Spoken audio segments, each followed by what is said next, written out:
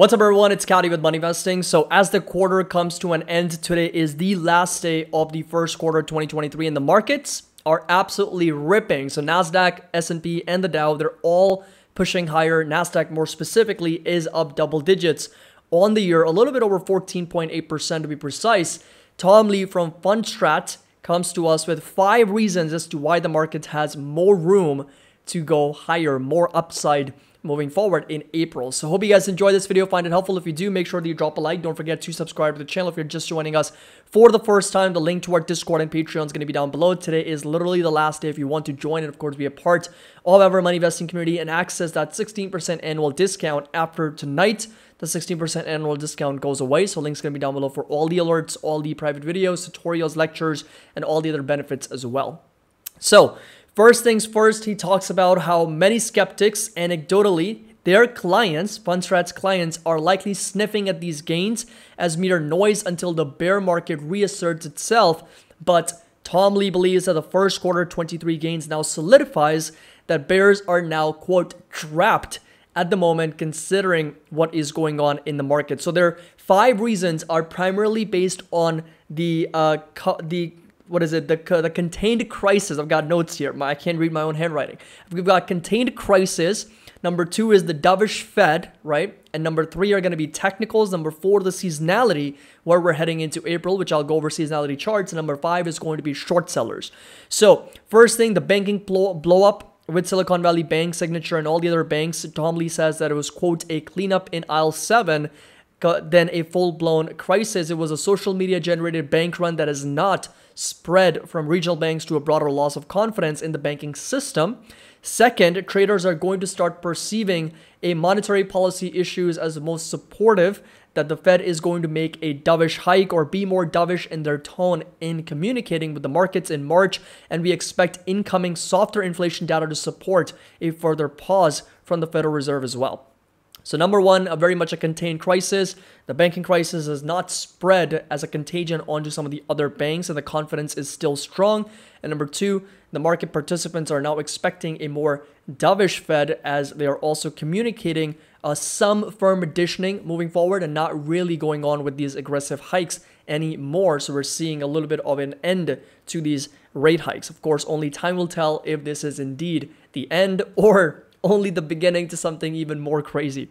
Consumer inflation expectations, which was, by the way, released by University of Michigan, stood at 3.8% over the next 1 year, observed by the latest surveys. And Tom Lee notes that those are significantly below the February CPI reading at 6%. So at 220 basis points lower, it is the largest negative spread since late 1982. That's actually a good point that he makes, which I'm going to go over in chart in just a minute.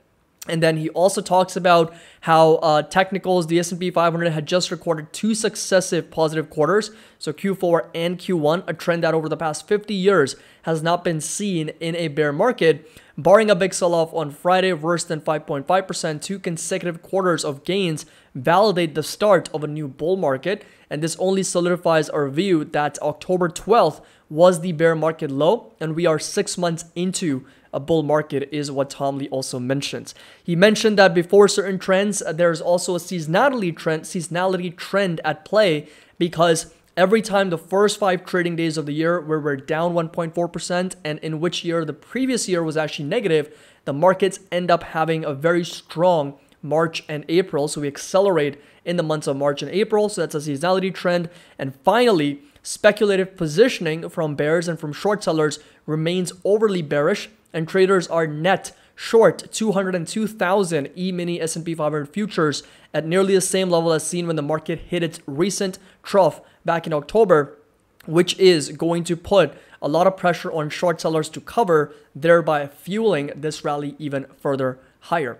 This right here is the chart which he pretty much shows in that report. Consecutive quarters of gains equals a new bull market for the S&P 500. And again, this is 4th quarter of 22 and 1st quarter of 23, and 2 consistent quarters of gains equals start of a new bull market, according to Tom Lee. And the last time that happened during a bear market was back in 2006, I believe he's pointing out to 2007, 2008, actually he's pointing out to 2 quarters of gains equals start of a bull market. But then you also have to understand what ended up happening is that we saw the next couple quarters as really, really modest gains. In fact, the quarter in 2010 was pretty brutal, and then of course pretty good quarters at the end of 2010 going into 2011 as well. Now, this right here is consumer inflation expectations, or the chart that he's referring to, and the one-year consensus in the University of Michigan survey. This was actually conducted at the beginning of March, and right now we're sitting at 3.8%. That's for the next 1 year. That's, very optimistic from consumers. And over the next 5 years, the average is expected to come down to 2.8%. And right now, the core CPI sits at 5.5%. So that is the spread that they're talking about. And this again is the 6% headline CPI, not core, headline 6%, and the expectations for the next 1 year. Inflation expectation sitting at 3.8%, and this spread is the biggest that we have seen since late 1982. So it has been close to 41 years that the spread has widened. Consumers see far less inflation than CPI, which again is the widest spread, largest gap since 1982, which is also, there is some expectations that inflation is going to come down rather fast here in the US very quickly. But of course, only time will tell. And this right here is a seasonality chart, which pretty much goes over April 2023. And you'll notice that right now, over the last 72 years, going as far as 1950s to 2022, we've had 51 up years and 22 down years, with an average return of 1.45%. So if you think about that probability or those odds, right? So 51 divided by 73, we're looking at a 69, almost 70% probability that April is going to be a green month versus a 30% probability that it is a down year or down month. In other words, it's going to be red. And the average gain is 1.45%. And of course, more specifically, last year's April was absolutely brutal when the markets were down almost 9%. NASDAQ was actually down over 13%. So again, we're going to find out this month in April 2023 what the gains are going to look like. Of course, we don't have any Fed. We've only got inflation on the 12th. We've got unemployment next Friday. And of course, we got all the other economic reports. And more importantly, the earnings season is going to get started for the first quarter 23. I've got another video coming out on earnings later today. So that's going to clear some things up.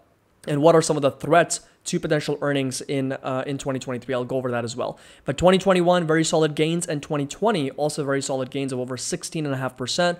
But of course, it was all part of a massive QE project from the Federal Reserve and a lot of buying of bonds and mortgage-backed securities as well. So that's going to be the entire report, and I am a little bit more optimistic going into April, and Tom Lee also is. I mean, regardless of the month, he's almost always very bullish, but let me know in the comment section down below, what do you think? I do like the idea that short sellers are a little bit overly bearish, and they are positioned in a way that there's lots of puts or negativity in the markets right now, which could work in a counter trend rally to the upside.